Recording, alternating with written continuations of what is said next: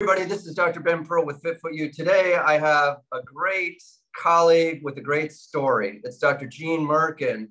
And Gene, you know, the topic we're talking about here, there's a number of sub-threads, but the main thing that I think is unique to your story is you were on a track to become kind of a big deal, and you had, and I don't want to steal your thunder, but your dad was a runner. You became a runner. Tell us a little bit about that child prodigy story, because that's what it was. Well, it all starts from your environment, right? So my dad started running for health reasons. As he was a physician, he had the honor of having the highest cholesterol in his entire medical class. So he decided he was going to change his life and make himself healthier, and he started running. And the running morphed into competitive marathon running, where he was running 120, 130 miles a week. Basically, he had every injury known to mankind and any type of athlete.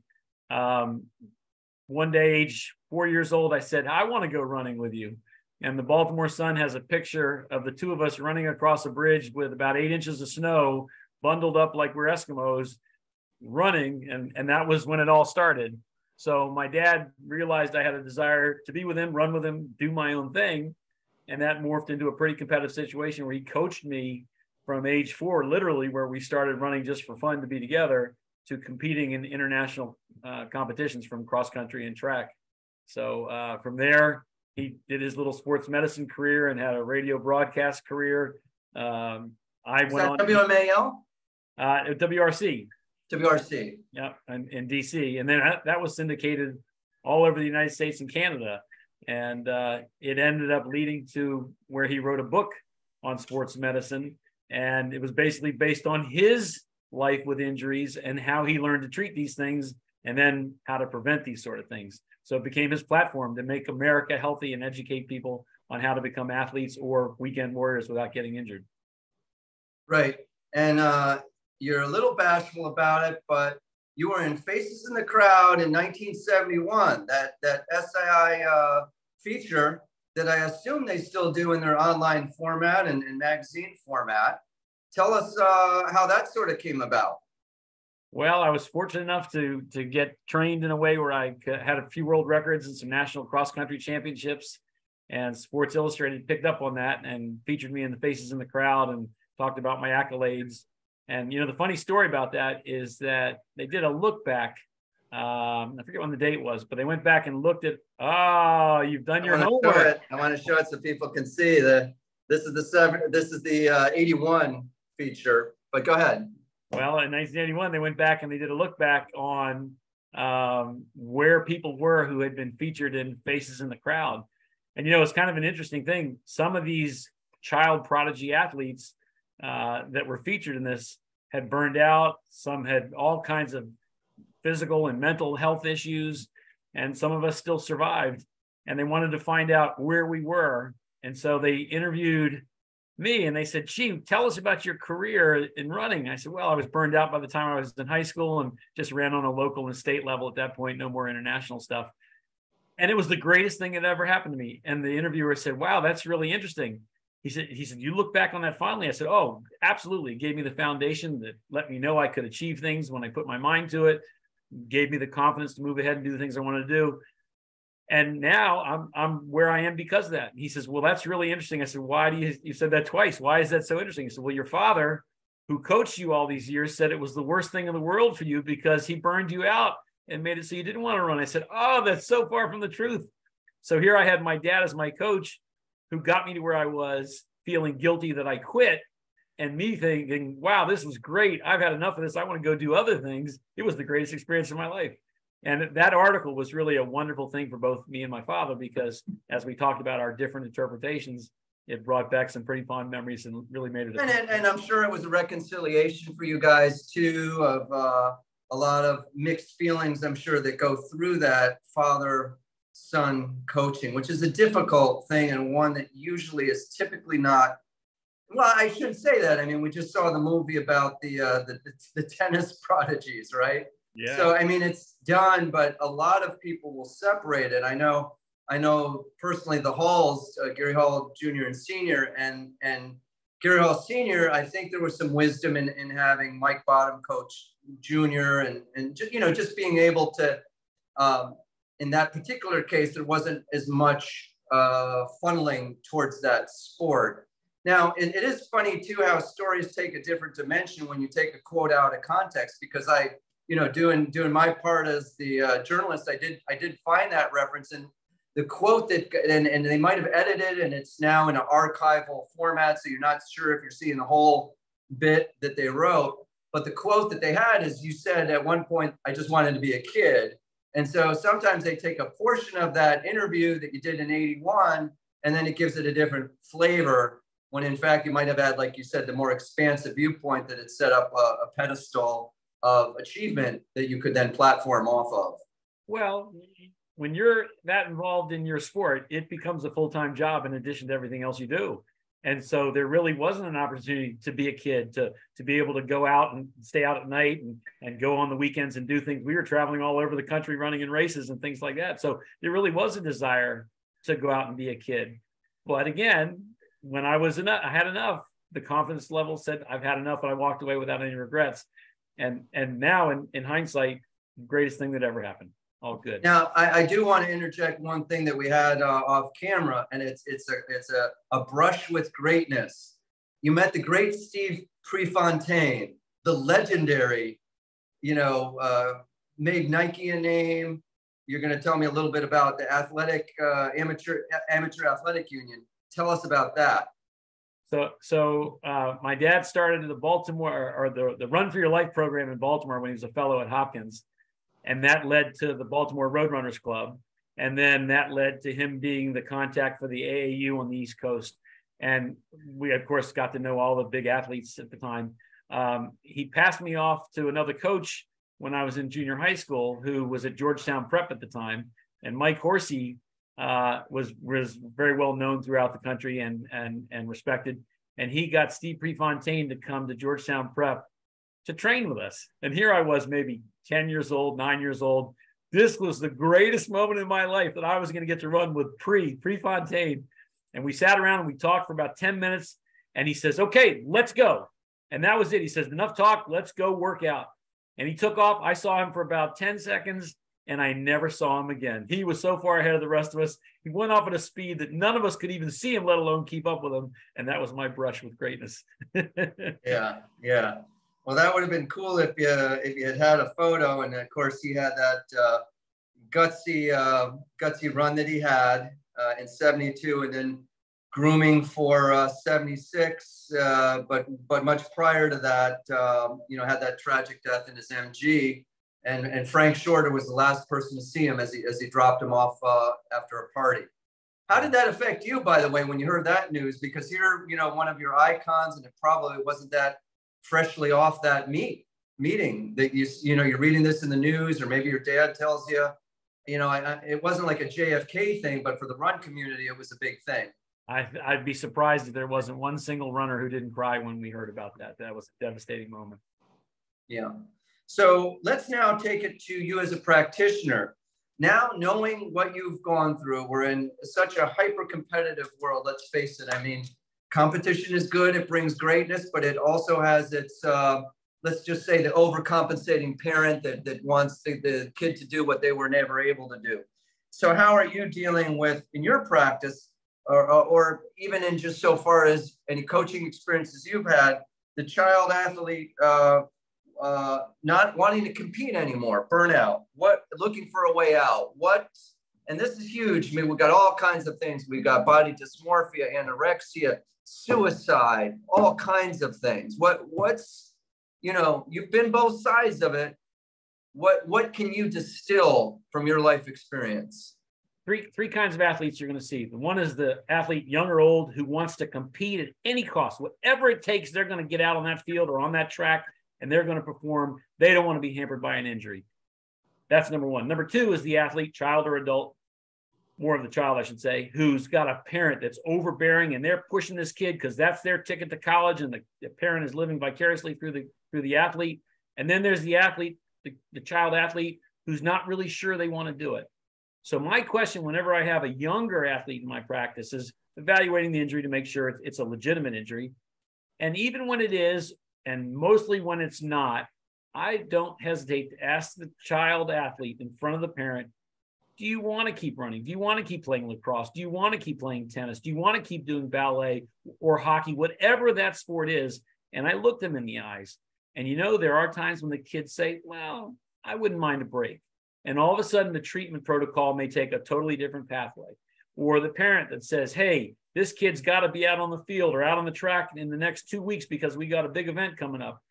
We have a little discussion about the injury. And of course, if it's a legitimate injury, there is no discussion. They're going to be treated how they need to be treated, whether it's cutting back their competition, putting them in a cast, or putting them on crutches, whatever it might be for that injury. But I think the first thing is get into the head of your patient, really your child athlete, most importantly, and find out where they are emotionally. Do they want to be doing this sport? Is this an injury that they are pushing more than it might be because that's their ticket out? Or is it because they're being overtrained or overusing their part because of their coaching or their parenting and things like that? And sometimes you have to play mediator, but you can't, as a practitioner, be afraid to bring that up. It's critical. No, that's great that you're not afraid to confront that. And I think a lot of times people will take on their role as a doctor just looking at that aspect and not the psychosocial aspect that is so important. So I think that's a great service and a great point that you're bringing up for the doctor, parent, athlete relationship, child athlete relationship. One more thing is I think we're also treating the parents, because let's take the example of a child that is going through, let's say, travel soccer, and just an injury comes up that might be related to the growth spurt, might be Seaver's disease, which for the non-healthcare folks is just a growth plate injury that's very common in the back part of the heel bone at about 8 to 13. And girls get it a little quicker than boys because they mature faster.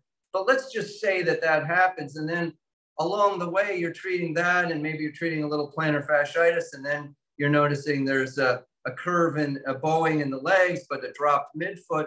And then you point that out to the mom, and oh my gosh, it's like they just discovered my child is not a child. He's Quasimodo. He's the humpback of Notre Dame. How do you deal with that hot potato, Gene? That's a biggie. Well, that's the terrible line. It is what it is. we're simply pointing out what we see and what we know. And if that's part of the problem, it has to be addressed. And I think there's right ways to do things and there are wrong ways to do things. And the beauty of it is, if you educate most of the parents, they're going to be on board with it. And I think it starts with making sure your athlete has an issue that needs treatment, making sure you're recommending the most appropriate treatment, and then educating both your patient, the child athlete, and the parent. And I think you're going to find a way out of it. You're going to lose some. They're going to say, I don't like your diagnosis or your treatment plan. I'm going to get a second opinion. And you know what? That's okay. There's nothing wrong with that. But our job primarily is protect our patient and do what's best for our patient, even if we alienate the parent. And if it means losing the patient to do the right thing, I think we'll all step up and do that.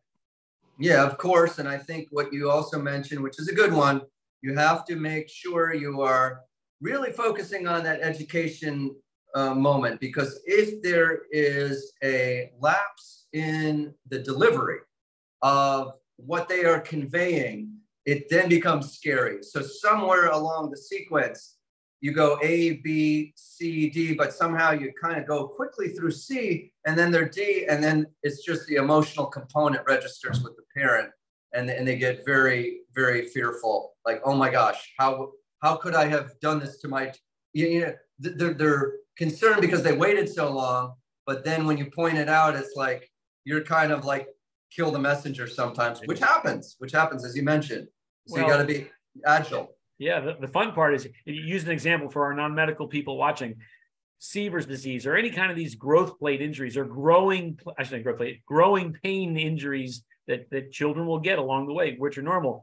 The fun part to really get to where your athlete, your child athlete is and the parent is, sometimes I'll tell them, if we treat this heel pain, it's going to go away in 6 months. And if we don't treat this heel pain, it's going to go away in 6 months. So the good news is all the data shows if you want to play through this, you can. It's going to hurt, but it's not going to make this injury hang around longer. We only have to worry if you're compensating to protect this, that you might hurt something else. And that might change our dynamics. And when you get into that kind of discussion that this is an injury that will go away if we treat it or don't treat it, sometimes in the same amount of time with growing pains and growing problems like that. That's where you get the discussion going of how badly does the kid want to play and how badly does the parent want the athlete to be involved. So I think that's a great way to broach it. Now, I know that you also have been involved with some expert handling of, kind of staying out of trouble for coaching doctors. That's another hat that you've worn over the years. Let's just take some examples, or could be generic. You don't have to say anything specific, but in that athlete that wants to press and they're not quite ready, and you either may have been involved in some situations yourself or known cases that you've been on advisory with. Give us maybe sort of a sense of that. Let's just say, the classic North Dallas 40, that's of our age group has heard about that movie. The guy gets injected with, in the hammies to keep him in the game. Next thing you know, he ruptures the hamstring because the cortisone. What are some things that you've come across in your career, either directly or indirectly, that might be a different twist that we might not normally think of? Well, I mean, there are those. We have Olympic skaters who've been to see me who have a stress fracture, who are going to compete with that stress fracture. And the key is evaluating the value. So here we had an athlete in our practice who had the trials coming up, had to skate, had to go.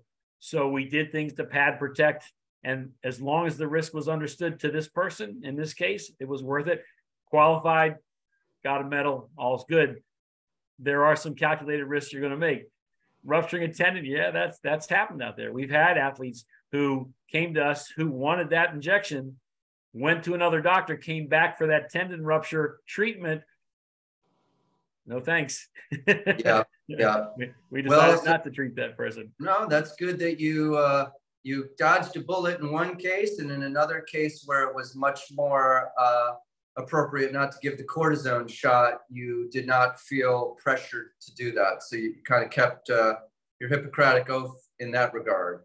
Well, I think, and that's what we try to remind the parents or that adult athlete, hey, you run this risk. And if you give people the education part, again, we're coming back to education, the risk and the benefit, let them weigh that as an adult. As a pediatric patient, no way.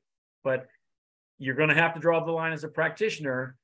It's an awesome thing to treat a professional athlete or an Olympic athlete or what have you, a local legend, a sportscaster. And that's all great until there's a problem. And so you have to decide really, where do you draw the line? And you got to go to bed at night feeling good about yourself.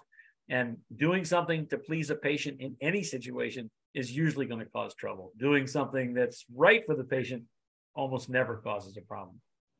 Absolutely. And your gut kind of knows. I will throw out, and I know you like clinical data, but PEMF might be enough. I just have to spit that out. The pulse electric magnetic field, as you know, approved for delayed fracture unions since 1979. Now they've got bigger Gauss office-based units that can accelerate fracture healing. It's great to have vetting, though. You're in a practice with U.S. Foot and Ankle that puts a lot of stock in, and I think it's great that you have that structure of vetting. What it sometimes doesn't allow is to be where I'm a single horse operation. I can see something working. I can read some case studies on it, bring it into my practice without the layers. So I guess there's advantages and disadvantages of both in that regard, I would have to say. Absolutely. And if you look at the bigger picture, any treatment that's going to address inflammation is usually going to help. There are now studies out there talking about vetted that show that an anti-inflammatory diet is going to help somebody with plantar fasciitis or an Achilles tendonitis. There are so many things that we can do that control inflammation, and not by medicines per se, that may reduce healing time or promote healing. So anybody that can knock something without trying it doesn't get a lot of credibility in my book. Somebody who's willing to try these new things and show with logic how something works has my ear. And I think that's the key here. there are treatments that are coming forward. We have shockwave treatments. We have PEMF. We have all these things that are actually meant to create an inflammation to make you heal better, or reduce inflammation to make you heal better. And there's going to be some crossroads where these intersect. And I think every athlete, every layperson has to discuss these things with their doctor. And when somebody's passionate about it and can tell a patient in their terms why this might be work, it has to be considered. That's cool. Hey, so I want to fast forward. You did an interesting path with your life, just moving forward here. You hit the half-century mark. You decided you wanted a different lifestyle, maybe for health reasons too. Tell me a little bit about that. You had a big practice shift. Well, we did. I practiced in Montgomery County for 32 years. My wife and I moved to Annapolis, empty nest. We did a commute back and forth for 5 years. And our group had an office in Annapolis that needed some guidance because one of the doctors was leaving. And our COO at the time said, "Hey, Gene, you live in Annapolis, right?" And I said, "Yes." He said, "How would you like to move and go to Annapolis and work there?" He says, "That's only going to be about a 10-minute drive, right? And this is versus my hour and 15 minutes in the Capital Beltway of DC every morning and every way home." Kind of amazing. I took the offer and did. I switched to Annapolis. First night, getting ready to leave, I called my wife and said, "Okay, I'm on my way." She says, "How long is it going to take?" I said, "I don't know. There are a lot of taillights in front of me. 12 minutes. I think there's a lot of traffic." And that's when I knew I made the right decision. But it was also kind of fun because I left all my referral sources, all the people who were part of my practice for 32 years, and had to start from scratch. And that was probably a really good shot of invigoration to realize how special it is, what we get to do, and to get fired up and try to rebuild and regain the volume and flow you had made me go back to basics.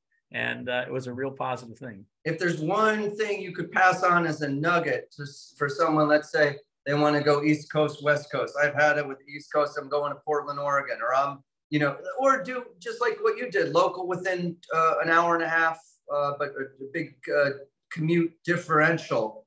What would that one nugget be on, other than kind of stepping off and, oh my gosh, I'm jumping 12 feet into the water off the rock ledge? I mean, you just have to jump, but what's the other thing that you would add to that you've kind of learned along the way in terms of, you did get that newness, that new, that variety of having to recreate. So there's that with the fire in your belly, but what did you take wisdom wise to sort of develop it?